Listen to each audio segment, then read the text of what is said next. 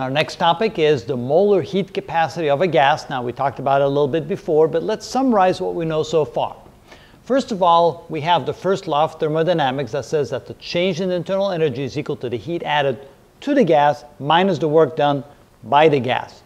We also have the ideal gas equation that relates the three equations, or not the three variables of state, pressure, volume, and temperature, to one another via the number of moles and, of course, the gas constant.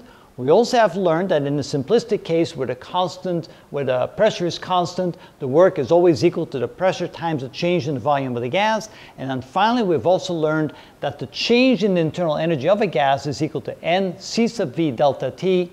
N is the number of moles, delta T change in temperature, and C sub V is the molar heat molar heat capacity of the gas. And here we have the three C sub V's for monatomic, diatomic, and triatomic gases, which are approximately equal to 3/2 R, 5/2 R, and 7/2 R, which are related to the number of degrees of freedom the molecules have in their ability to absorb kinetic energy. So now we have in front of you here a diagram. It's called the pressure-volume diagram. Pressure on the vertical axis, volume on the horizontal axis. I have two lines here which are what we call isotherms.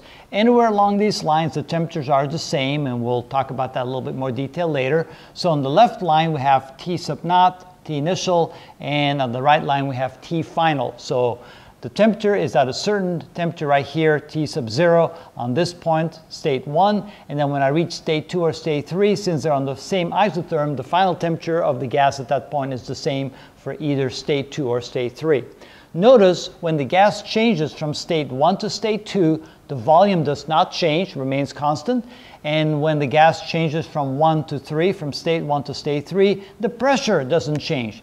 These little arrows here typically indicate the direction that indicates how the gas changes its state. Now, let's explore what happens when we go from state 1 to state 2, and we start off with the first law of thermodynamics. Delta U is equal to Q minus W. Now, W is the work done by the gas, but since the volume doesn't change, if the volume doesn't change, you cannot do any work. If delta V is 0, work must be 0. So in the case of going from 1 to 2, since the volume doesn't change, no work is done by the gas, so we can say that the delta U is equal to Q minus 0, or simply equal to Q. We know that delta U, no matter what, is always equal to N C sub V delta T. So when we plug that in for delta U, we have N C sub V delta T is equal to Q. Well, if it's equal to Q, and delta U is equal to N C sub V delta T, that means Q also must be N C sub V delta T.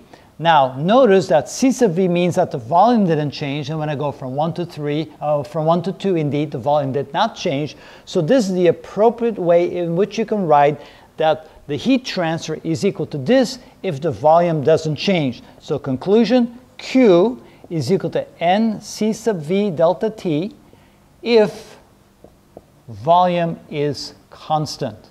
And so therefore we use C sub V in this circumstance. Now, what if we go from state 1 to state 3? Again, let's start with the first law of thermodynamics, which says that delta U is equal to Q minus W. Now notice that the pressure does not change, so the W must equal P delta V. So we can write that delta U is equal to Q. Now notice heat is added to the gas, but the volume changes, which means we cannot use C sub V. In this case, we need to use C sub P. C sub P is also a molar heat capacity of a gas, but this is a different C because that's where the pressure is constant and not the volume is constant. So we can say that if this is Q minus P delta V. And then we can also say that delta U is equal to Q, which must be N C sub P delta T minus P delta V. All right, now I didn't write that very carefully. I want to make sure that you recognize that this is a U and this is a V, so let me be a little bit more careful. So this is delta U, put a nice little bow on it, and this is delta V, make it a sharp V like that. All right, now we also know that delta U is always equal to N C sub V delta T. So this is n C sub v delta t is equal to n C sub p delta t minus p delta v. Now if I move this over to the left side, I have n C sub v delta t minus n C sub p delta t is equal to minus p delta v. That's a sharp v there. All right, now I can factor out an n and a delta t, so this is C sub v minus C sub p times n delta t is equal to minus p delta v.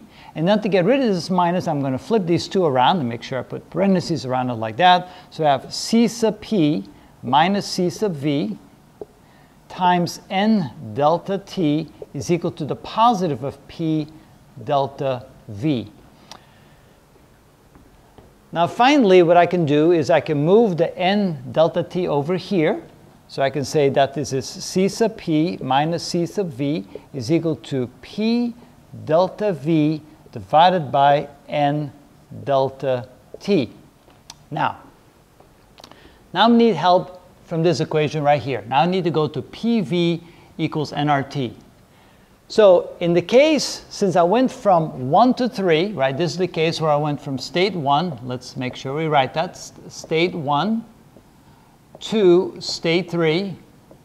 And that's the case where the pressure did not change, so P didn't change. What I can do here is I can take this equation, and for that same state, I can write P times delta V equals nR times delta T. With other words, if P is constant and I change V, then T has to change on the other side.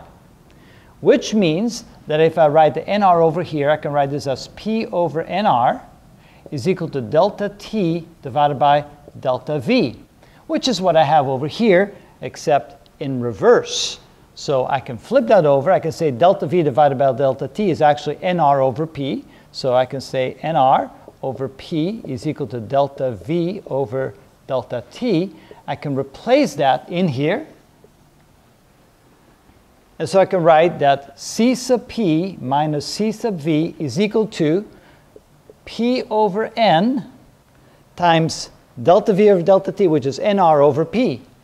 nR over P, which means that the N's cancel out and the P's cancel out, which finally tells me that C sub P minus C sub V is equal to R, or C sub P is equal to C sub V plus R. And that's a big conclusion.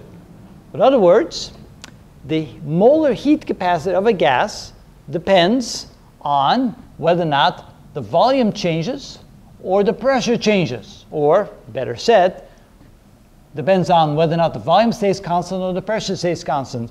So the heat added to a gas really depends upon whether or not the volume stays constant or whether or not the pressure stays constant. And so we'll use C sub P or C sub V depending upon which process we're following. And since we already know that C sub V is equal to these three values for monatomic, diatomic, and triatomic molecules, and realizing that C sub P is C sub V plus a whole R, I simply have to add an R to each one of those. So I can say that C sub P is equal to 3/2 R plus an R, which is 5/2R when I have a monatomic molecule. C sub P is equal to 7/2R, which means 5/2R plus R, which is 7/2R for a diatomic molecule. And finally, C sub P is equal to 9/2R for a triatomic molecule. So this is really big because what I can do now is I can calculate the heat added to a gas if the volume stays constant, or I can figure out the heat added to a gas if the pressure stays constant by knowing the molar heat capacity of a gas. So it's not as simple as what we're used to with a gas. We really have to understand whether or not the volume stays constant or the pressure stays constant to make sure we use the right molar heat capacities of the gas.